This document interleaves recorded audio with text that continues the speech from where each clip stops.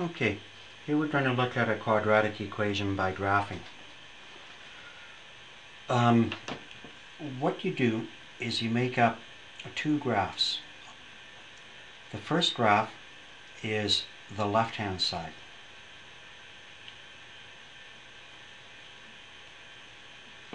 The second graph is a graph of the right-hand side, which is y equals 0. Okay, and when you graph these two,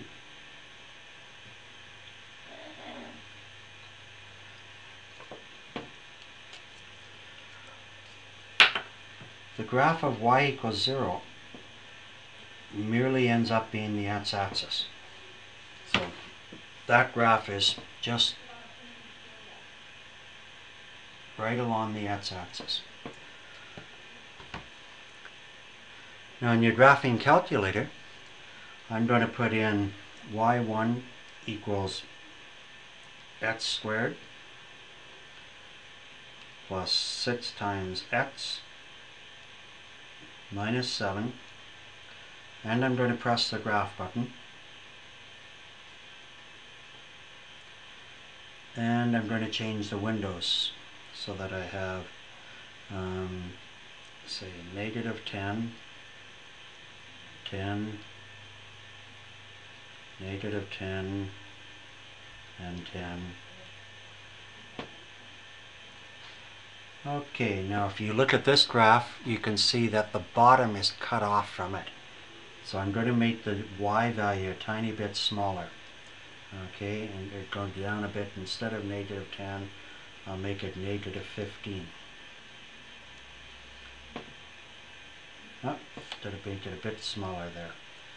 And go down even a bit more and make it negative 18. Okay, now you can see the graph is there. So it comes in something like this and crosses through like that. So that is y1 graphed on the left-hand side. The answer to our question are those two spots where the two graphs cross. In other words, where does this equation cross the x-axis? At this spot it'll be x equals plus 1, and at this spot it's x equals minus 7. Okay, and those are the two answers to our question, plus 1 or minus 7.